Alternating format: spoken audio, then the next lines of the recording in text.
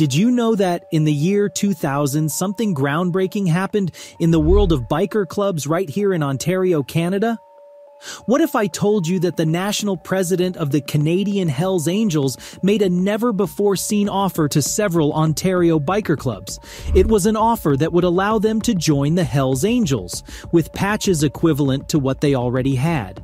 Imagine the shockwaves this sent through the biker community. Many members of the Paradise Riders accepted this offer, but what followed would change the course of their lives forever. Let's dive into this captivating tale of loyalty, betrayal, and the unexpected twists that led one man, David Atwell, to become a government informant. Let's begin. The inclusion of 168 bikers from various Ontario biker clubs, including Satan's Choice, the Vagabonds, the Lobos, the Last Chance, the Paradise Riders, and some of the Lunars, was marked by a ceremony held on December 29, 2000, at the Hells Angels Clubhouse in Montreal. Overnight, this made the Hells Angels the biggest and most powerful one-percenter club in Ontario. This talk examines the circumstances that led to the Hells Angels becoming the dominating force in Ontario, the effects of the offer of a patch for a patch, and the reasons David Atwell betrayed his former brothers. This is the account of the most senior Hells Angel to ever defect from the organization and work as a government informant. Magnus has a history with motorcycles. However, before we get started, kindly like and subscribe. With the algorithms and all that, it really benefits the channel a lot. Let's start now. David Atwell was born in Scarborough, Ontario, and began working as a bouncer in Toronto in 1983 when he was just a teenager. A British immigrant and former Royal Marine served as Atwell's mentor when he first began working as a security guard. He characterized Jim, his tutor, as a fierce Falklands War veteran who showed him how to be a bodyguard. After joining the Hells Angels, he explained that his job at the new club was to clean tables, get drinks, and provide food for the full patches. He also said that the Ontario Hells Angels were second in importance to the long-running Quebec chapter, with some adopting a French accent to sound like the Quebec Angels. He expressed his concerns but was reassured that nothing would change other than the patches they wore on their backs. He would later come to regret saying in his book, "I don't have what it takes to become a full-patched member of an established chapter of Hells Angels," which is odd coming from a member who went on to become the sergeant-at-arms of his chapter, the highest position in a one-percenter club. He asserts that he lacked the predatory instinct and inherent criminality of those who can profit from situations like the Canadian fentanyl epidemic, claiming that they are fueling it. The massive patch over resulted in the addition of 14 Hells Angels chapters to Ontario, which previously had none. With the conversion of the 2 Paradise Rider chapters in Toronto, there are now 6 Hells Angels chapters in the city. Gerald Skinny Ward, who according to Atwell didn't even know how to ride a motorbike, was in charge of the new chapter in Niagara. On the other hand, the Niagara chapter virtually controlled all narcotics transactions on the Niagara Peninsula. Because of this, Walter Statnick decided to enable them to become members of the Hells Angels. This decision caused tension, requiring Walter Statnick to visit Toronto to resolve the dispute. Atwell described Statnick as cordial but very cagey and careful about what he said. Hells Angels members enjoyed a luxurious way of life. David claims that he received different treatment from everyone but quickly adapted to it. There was never any doubt that he would receive special treatment when entering any pub in Scarborough. He would never have to stand in queue, and before he even sat down, a comfortable seat and a cool beverage would be ready for him. His patch was like a credit card that he never had to pay back. Therefore, he never had to pay for anything. People treated me that way, and it was simple to adjust to. He claims that because there was no off switch, being a Hells Angel was unlike any other career. He lived for the club and was a Hells Angel all the time. He was always engaged in club-related activity, even when he wasn't with the group. Those who were close to him simply had to put up with his way of life. It was a commitment, not a job. The club becomes your life rather than merely taking over your life. He progressed through the Hells Angels ranks to reach the position of Sergeant-at-Arms, which is the top rank in a one-percenter chapter. But soon after selling drugs to a woman who turned out to be a police informant, he was apprehended. Atwell claims that this is when he started to lose faith in the Hells Angels culture of general immorality and selfishness, saying, "After the arrest, I began to see the club in an altogether different light. The guys were all in it for themselves. They weren't Hells Angels because they liked to ride motorcycles and hang out together." Following his incarceration, he was forced to spend the following 20 months living on bond, during which time he accrued large legal obligations and had to move in with his father to save money. When a judge determined that the police had not properly gotten a warrant for the bug that captured him selling the drugs, the charges against him were eventually withdrawn. However, when it was discovered that he belonged to the Hells Angels, he accrued a lot of debt and lost his position as a security guard. The other members of the club expected him to return to work for them after the charges against him were stayed, even though this had ruined his ability to work for anyone else. This means that the charges against him only resulted in a stay of proceedings, not an acquittal, meaning that there was a possibility that the charges could be brought back again. The restrictions the club had placed on his life made him feel confined. Though he knew it wouldn't be simple, he wanted to leave. He couldn't just quit and be an ex-Hells Angel whose name had been in every newspaper.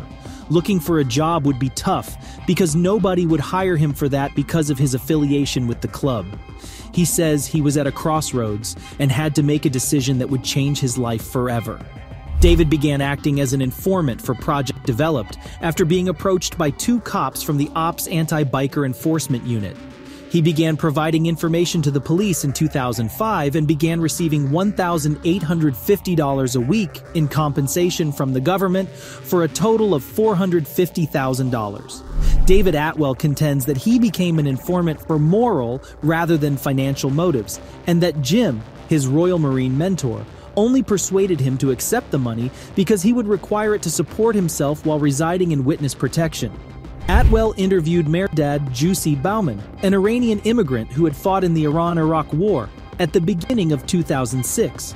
He was listening to Bauman talk about his assortment of submachine guns. His knowledge of firearms was so valuable to the Angels that they decided to waive their regular hearts-only rule and let him join. However, tensions were high among the Angels due to rumors that an informant was among their number. Donnie Peterson was on the prowl for the Rat, which added to the stress in David Atwell's life. What made it worse was that Peterson and Douglas Miles, the vice president of the downtown Toronto chapter, were 2 of Atwell's closest friends. It was an awkward and uncomfortable situation since Atwell was secretly recording their conversations for the police. Peterson had even been the best man at Atwell's wedding, while Atwell had served as the master of ceremonies at Miles's wedding. He couldn't believe he had to betray his closest friends, but he was committed to his work as an informant.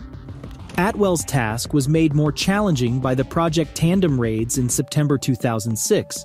Due to information provided by Stephen Galt, the Oshawa chapter's treasurer who had turned informant, several Hells Angels were apprehended. As a result, the club had a high level of paranoia, and Atwell's own paranoia was growing.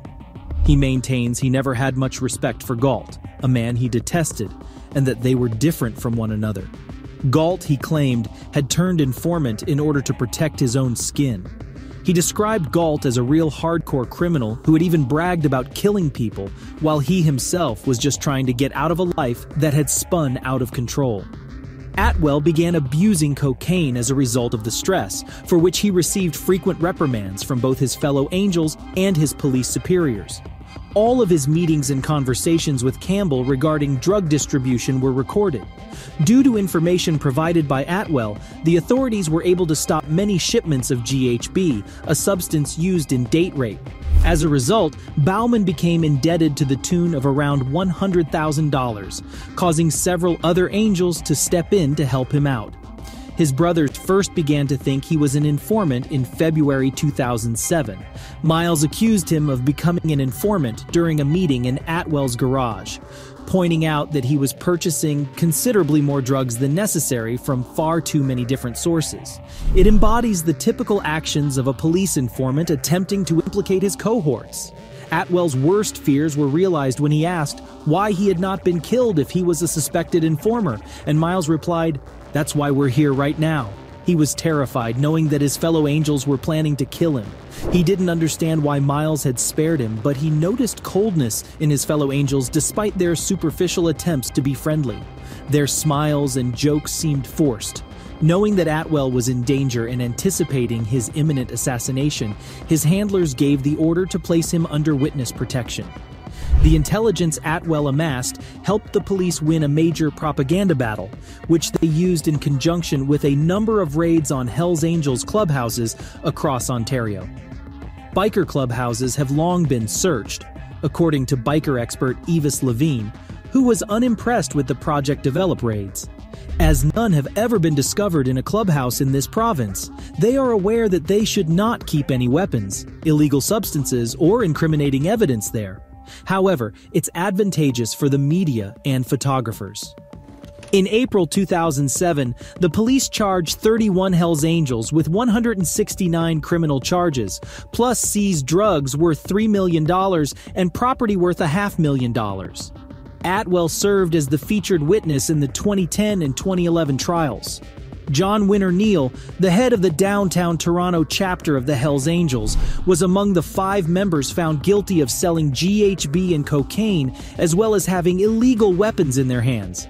However, all of them were freed from the accusation of affiliation with a criminal organization.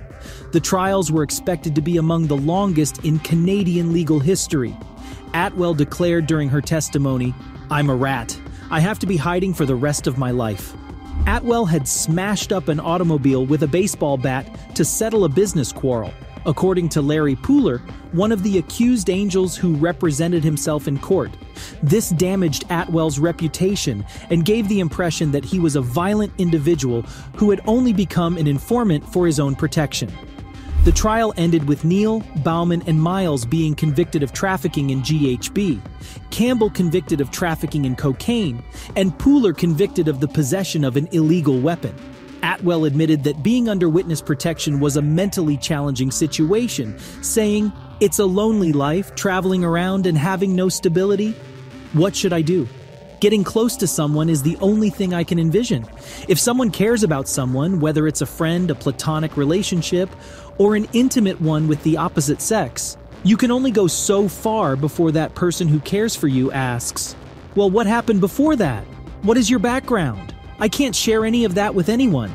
He said that he had no control over his life since his police handlers selected where he would live and work without letting him have any say in the matter. His life became one of constant worry and fear of being recognized. In a later book titled, "The Hard Way Out: My Life with the Hells Angels and Why I Turned Against Them," he talked about his time spent in the Hells Angels and what it's like for him to be a witness while living in witness protection. One of the sources for this video is the book. What do you guys think though?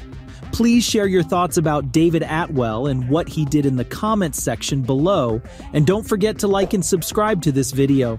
You can also check out my other videos here on this channel to see if there are others you would find interesting, and I hope to see you in the next one.